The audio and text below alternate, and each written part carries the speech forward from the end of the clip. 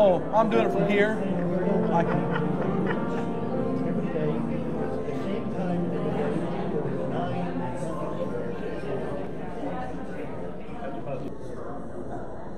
Okay, we need to try it. Right in. Are you all right? Okay.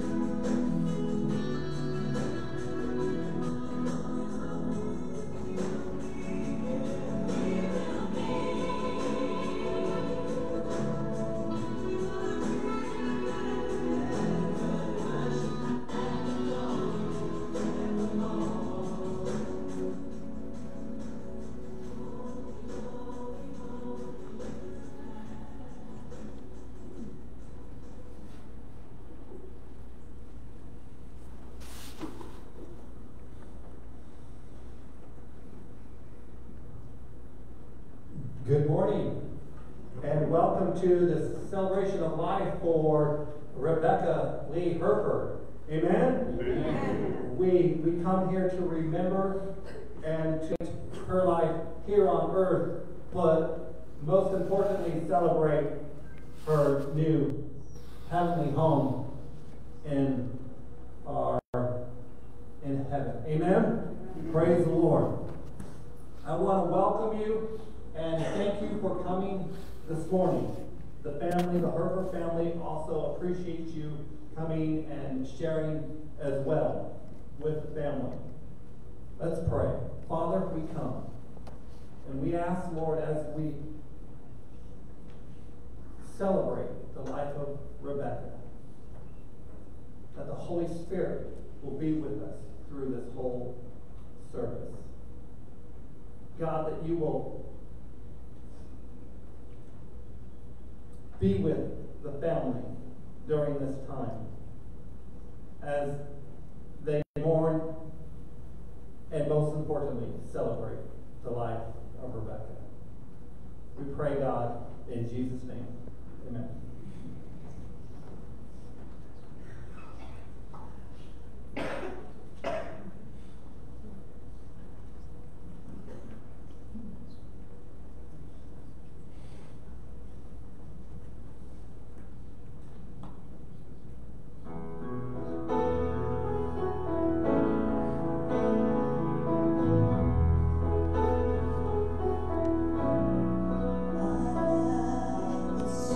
I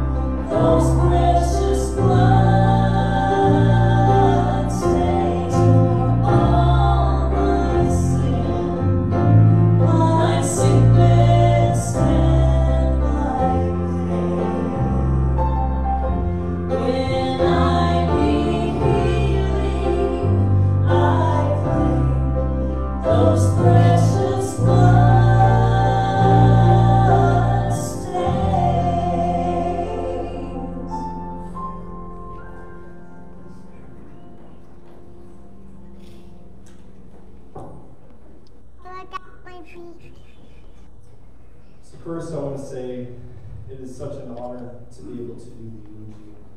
And Uncle Mark, I can't explain enough how much of an honor and just to entrust me with something such as this, something so important. And on behalf of Uncle Mark, I want to thank everyone for the prayers, for the support, for the thoughts during this time that they've been going through.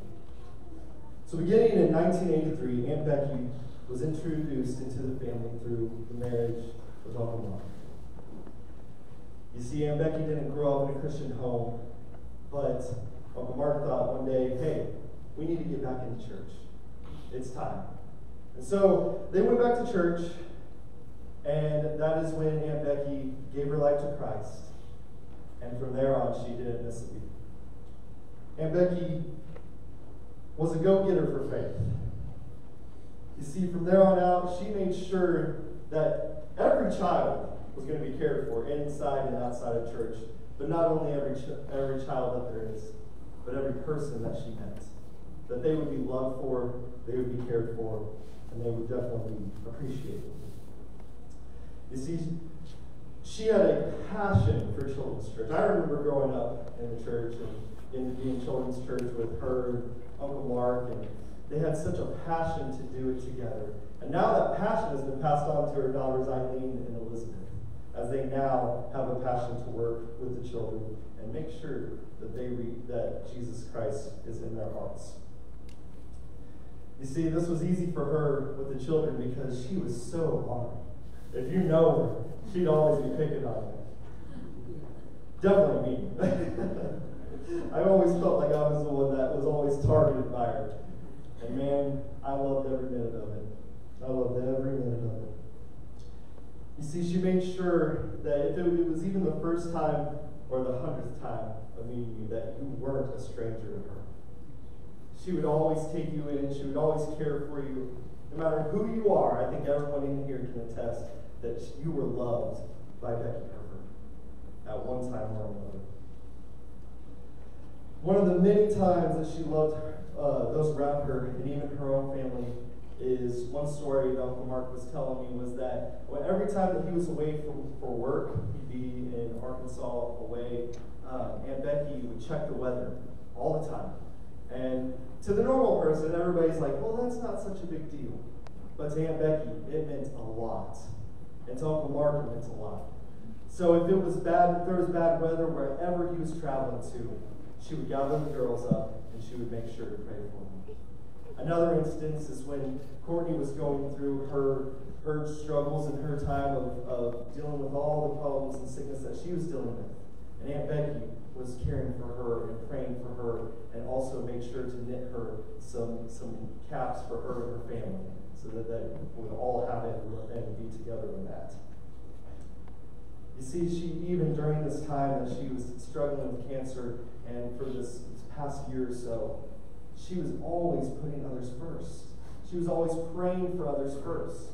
Uncle Mark was telling me that she would just sit there and they'd be like, okay, let's pray together. I want to pray together. And they'd start praying and she'd start praying for all these other people. And Uncle Mark was like, why aren't you praying for yourself? And that's because she had a true heart like Jesus. She cared for others first. She loved others first. And then she loved herself as well. See, these aren't the only times that we remember her. To me, Aunt Becky was like a second mother. She meant so much to me. As I was a child growing up, my sister and I, we would be taken care of by her in the morning because Mom had work and Dad had work. And so she would babysit us. And one specific time that I remember is I didn't want to wake up early. I mean, I was young. I was like, I know better. I know how much I'm going to sleep in. But she believed in waking up early. She believed that you needed to be up when she was up. And so she got the girls up, and she let me sleep after I was like, let me sleep, turned over. I was like, just let me sleep, please. So she let me sleep, and then finally I woke up, and of course, you know, being the young man I was at the time, I was like, I'm hungry. I want food. And I was like, Aunt Becky, what do you have for me? And as I say that, I look over at the corner of my eye, and I see Eileen and my sister eating tater tots. And I'm like, man, tater tots so good. They sound so good right now.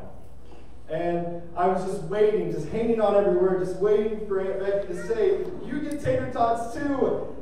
And she said, you get a peanut butter and banana sandwich with syrup on it. And I looked at her and I said, a what? A peanut butter and banana sandwich with syrup on it? What in the world are you going to give me that for? And she said, you didn't wake up on time. I'm like, I'm a kid, I need sleep. And so after much begging and much just complaining, she finally gave in, and she said, okay, you can have some tater tots too. So these are the times that I remember with Aunt Becky, but not just these times. I remember the times where she also, when my mom was having trouble getting me awake, she'd come over and flip the mattress over on top of me. Or the time that she put my hand in the warm water so I would wet the bed. Or even the time that she took my underwear and put it out on the light post outside for all to see. You see, the thing is, she thought that would embarrass me, but I grew up around her. I was used to it by then. But you see, these aren't the only times that we remember Becky Herford. We also know that she took care of us physically and spiritually. You see, whenever I cracked my head open at her house, she was there to take care of me. She was there to help me patch me up, even though it was a really big crack in my head. She probably said I lost a few marbles as well. But she was there to care for me. She was there whenever I was in kids' church, and I was longing to find what I needed to fill that hole in my heart. She was there to help lead me to Jesus. She also was there whenever a girl broke my heart, and she was ready to beat someone half to death. And most importantly, every interaction I had with Aunt Becky, I always left being loved and cared for more than I could ever know. She always made every interaction with that. Every time I left, I just felt so cared for and loved. You see, it's times like these that remind me that Aunt Becky just gave and always invested into those around her. Each and every one of us have a part of Aunt Becky inside of us. Each and every one of us are maybe a little bit ornery because she picked on us a little bit. But most importantly, she showed us how to love and take care of others. She showed us how to love the Lord and search after the Lord even through difficult times, and it makes no sense. Aunt Becky will be greatly missed, but she will always have a special place in our hearts. And me, I will always be what she called me, her Turner. So we may miss her now, but she is with the Lord now. She is in a better place, and she deals with no more sickness and no more pain. And we thank the Lord for that. We thank Jesus for that. Thank you.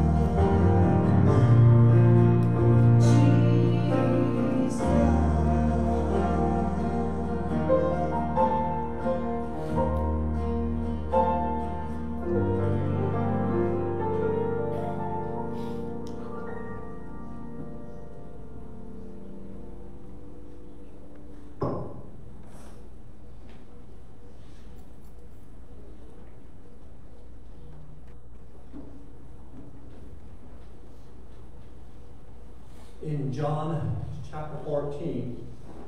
It says, let your heart be troubled.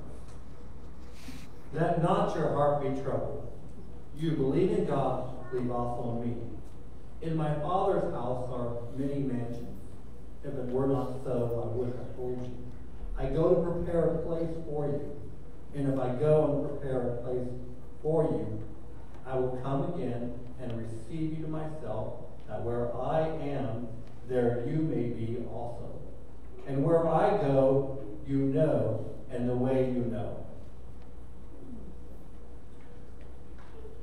This morning we know where Rebecca is.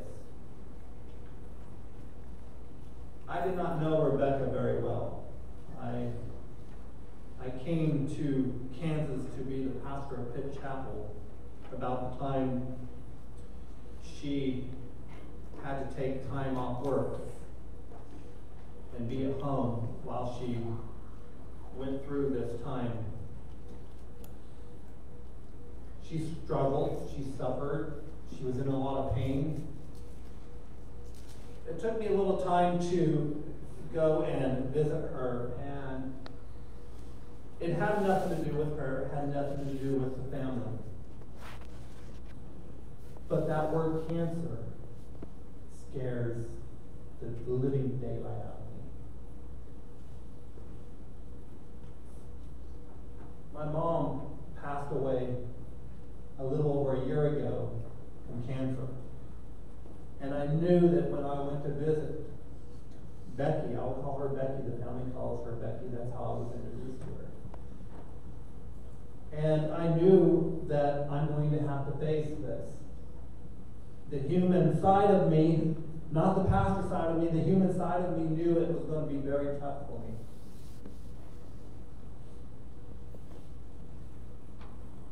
But when I went there and walked in and they introduced me to Becky, she had the biggest grin on her face. She was so happy to meet me. She was so happy to meet her pastor. Mark told me that the hospice asked them if they would like a chaplain to come and minister to her, and she said, no, I have a pastor. And you know, that made me feel real good. But when I went to go visit her, her grin just made me feel so comfortable.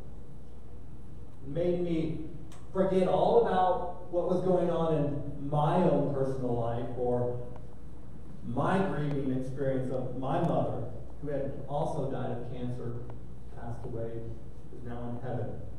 And I hope that they have already met. Amen? Another thing that Becky had done was she reached out for my hand, like she knew what I was going through. It's like she grabbed a hold of my hand, and I was there to minister to her, but she was ministering to me. Does that make sense to anybody here today?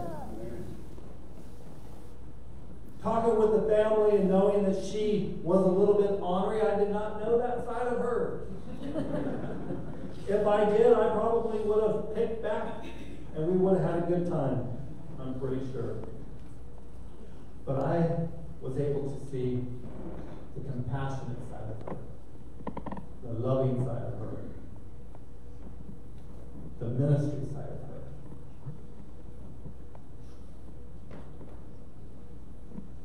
I like to start off this service by first acknowledging that a loss is the disappearance of something cherished. Bereavement is the state of being deprived of something. Grief is a normal response to loss. And then, of course, mourning refers to the outward expression of grief. Now, all of these emotions are normal responses.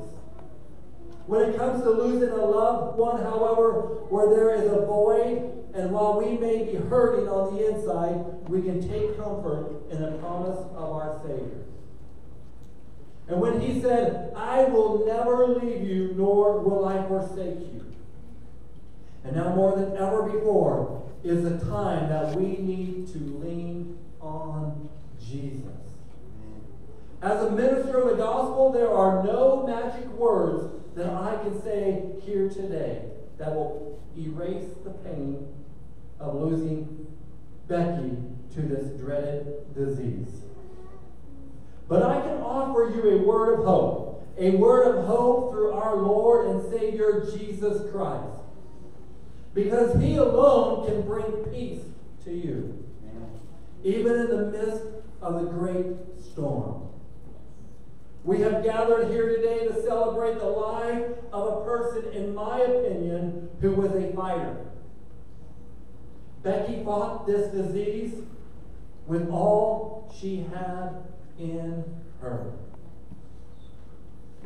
Although this disease took her life here on earth, the victory was won when Jesus died on Calvary to give Rebecca a new life in Him. No more pain, no more sorrow, and no more disease. We tend to look at cancer at this huge monster, and in some ways, that's very true. Cancer is a word that can strike fear in almost anyone. Many of us here today have lost someone to this terrible disease. But with a Holy Spirit perspective, we can realize that this monster, this difficult disease that mankind has been unable to conquer, is really very limited in what it can do to us as a children of the Most High God. On Wednesday, May 26th, Becky lost her final battle to this disease. It stole years from her life down here, and it stole precious time away from her loved ones. And yet, while cancer stole Becky's health, strength, and stamina, I want to remind you that cancer could not steal the fight to live because for the believer. Cancer cannot cripple love. It cannot shatter hope. It cannot corrode faith. It cannot eat away peace. It cannot destroy confidence. It cannot kill friendship. It cannot shut out memories. It cannot silence courage. It cannot invade the soul. It can't reduce eternal life. It cannot quench the spirit. But most of all, it cannot lessen the power of the resurrection. As we sit here today, we need to realize and understand that there will come a day when tomorrow will start without us. And when it's our time to leave this earth down here, the question will not be, what type of degree did you earn? It won't be, what kind of car did you drive? Or how much money did you have in your bank account? For all of us, those things will be willed away for someone else to enjoy. The question that we need to answer correctly is this: did I accept Jesus Christ as my personal Lord and Savior? Because how we answer that question will determine where you will spend eternity. Becky answered that question and fulfilled her life's purpose, a devoted wife, raising her girls and teaching children about Jesus. Everyone sitting here today has a choice to make. It is left totally up to you. It's called free will. But the reality is this: He is either your Lord and Savior in life, or He will be your judge in death. 2 Timothy 4:6-8 says, "For I am already being poured out as a drink offering, and the time of my departure is at hand. I have fought the good fight. I have finished the race. I have kept the faith.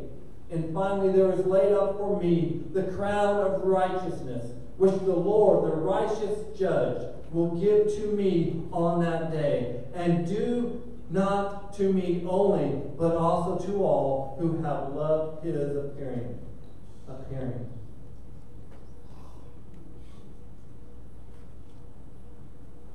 Becky believed in Jesus Christ as her personal Savior. I see children in this room here this morning, and I am sure that she would probably sit and wonder, do they know Jesus Christ as their personal Savior? I'm sure she would probably be inviting the family to come to church and inviting the children to come to children's church so she can share the love of Jesus Christ to them. Children were her passion. And she loved children. This morning I'm asking you to think as a child, to have the faith as a child. Think back when you were a little child, when you were running around your yard, playing with your friends and your family, and playing games out in the field and all kinds of different things. Or maybe even coming to church. Maybe you came to this church and Becky was your children's pastor. Maybe she led you to the Lord. This morning, you came to a celebration of life for Becky.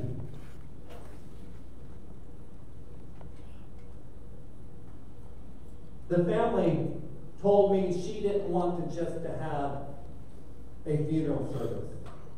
She wanted to have a celebration of life and sharing Jesus Christ with the people that come. She wanted you to know that there is a Savior. She wanted you to know that there is a man named Jesus that knows all about you, that cares about you, that loves you. She wants you to have a relationship with Jesus because she had a relationship with Jesus. And she knew the truth.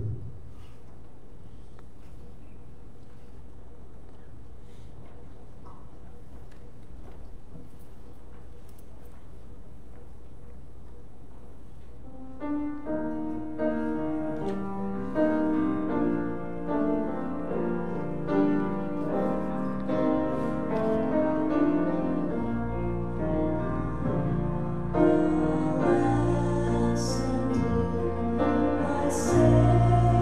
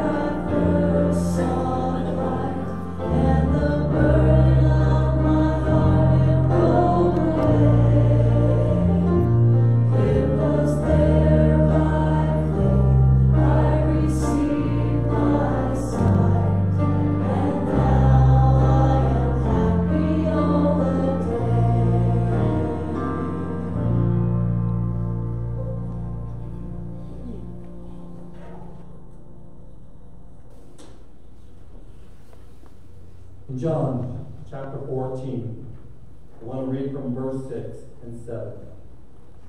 And Jesus said to him, I am the way, the truth, and the life. No one comes to the Father except for me. If you had known me, you would have known my Father also. And from now on, you know him and have sent him.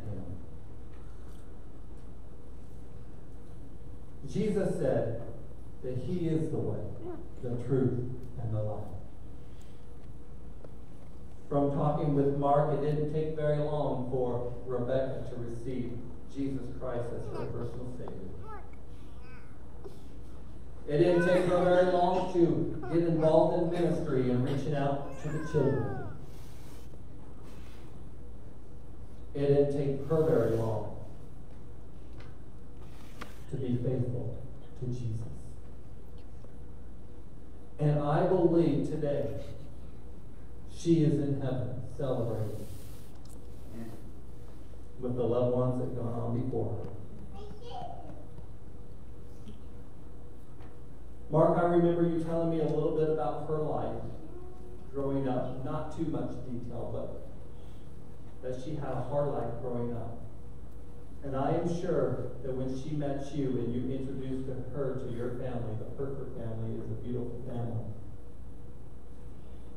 I am sure that it wasn't just the fact that you loved her, but the fact that your family showed the love of Jesus Christ to her. And then she probably thought to herself, finally, I've waited my whole life to know a family that loves. I waited my whole life to be loved by a man named Jesus. And today you have that choice. You have that free will to accept Jesus Christ as your personal Savior. No tomorrow is promised. Not for any of us. I joke around sometimes and say that none of us are getting out of this world alive. And there's truth to that. But there is a place called heaven. There is a man named Jesus that died on the cross. John 3:16 said, For God so loved the world that he gave his only begotten Son, that whosoever believeth in him should not perish but have everlasting life. As a child, that is the first scripture I learned. Some of you came here today and you went to church, in children's church, and you grew up in church, and maybe you have drifted away. Maybe you have never been in church, and this is the first time you heard of a man named Jesus. Or maybe this is your first invitation to accept Jesus as your personal Savior. It doesn't matter to me what the purpose or the reason you feel your life is today. What matters to me is, have you accepted Jesus Christ as your personal Savior? While visiting with Becky, I had brought over a handkerchief that belonged to my grandfather, who had pastored for many years in the Church of God and planted many churches throughout those years since the early 50s. And I have a whole bunch of those handkerchiefs. And I felt one day when I was visiting Becky, after I had anointed this handkerchief, just a white handkerchief, it was a little stain from use of my grandpa, and I felt the Lord telling me to give it to her. Something that meant so much to me, I gave it to her. And I'm sure that it meant a lot to her, but I want you to understand today Jesus Christ, the relationship that I have with Jesus Christ did not start out as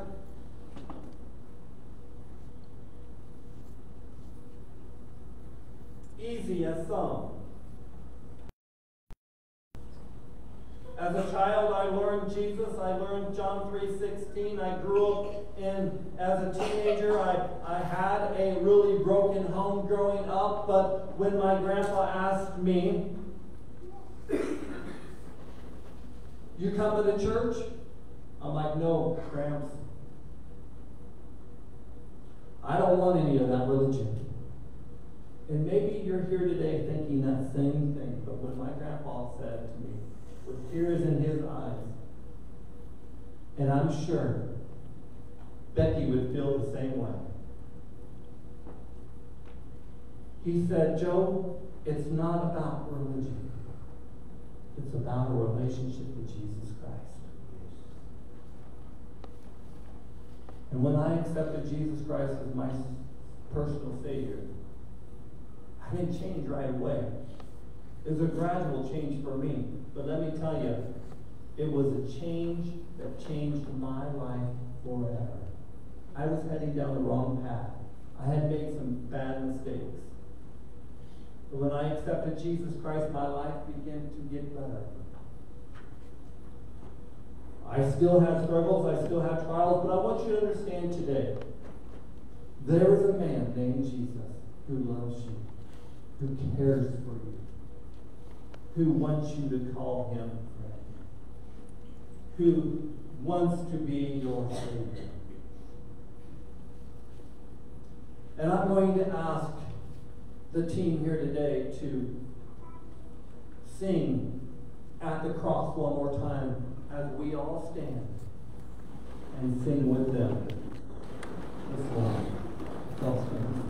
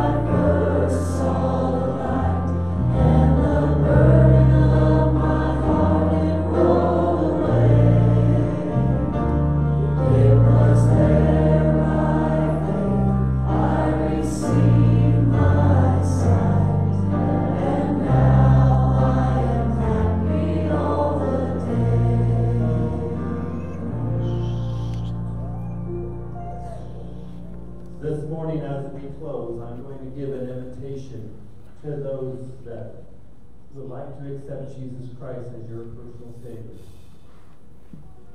If we would all bow our heads and close our eyes, and if you would repeat after me this morning.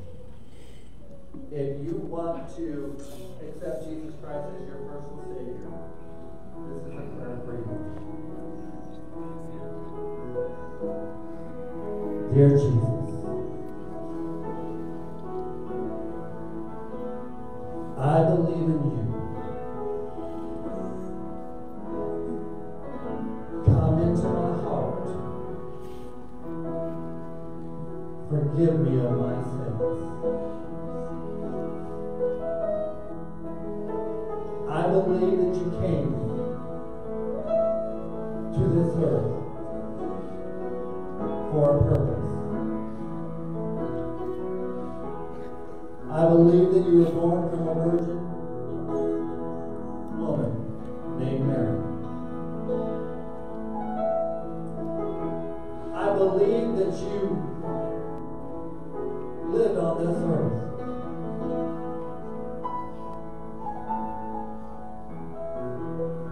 believe that you died on the cross for me.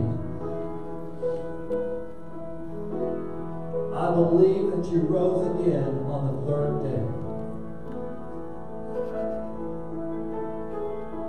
And I believe today that you're in heaven on the right-hand side, our Heavenly Father, interceding for me.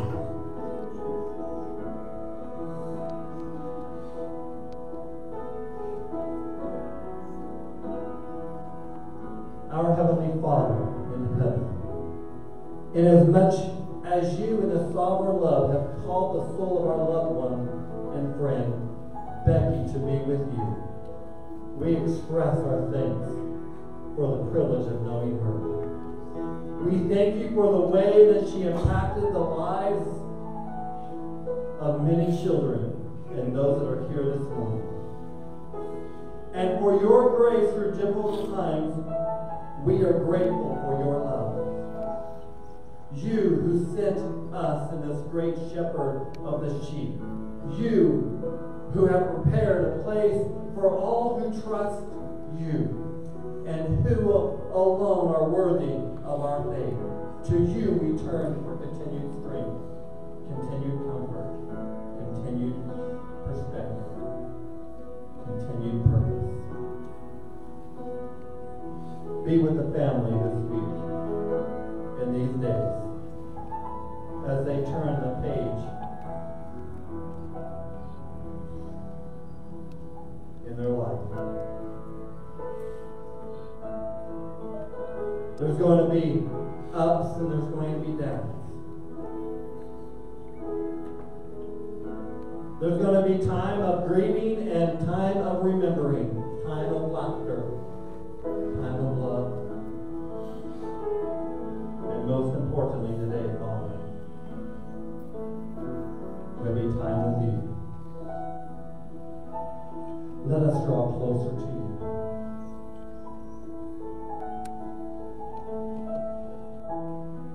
Let us not go a day without knowing that you're with us.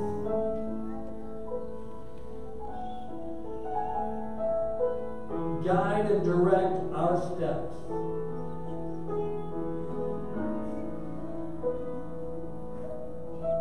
Oh Lord, you love us so much. You care for us so much. I want to thank you, Lord, for dying on the cross for me. I want to thank you, Lord, for those who gave their life to you today. And I want to thank you, Lord, for the life of Rebecca Lee Herford. In Jesus' name we pray. Amen. This morning, as you were dismissed, if you see the family out in the foyer or up here, if you want to greet them and just take your time and just celebrate, with them.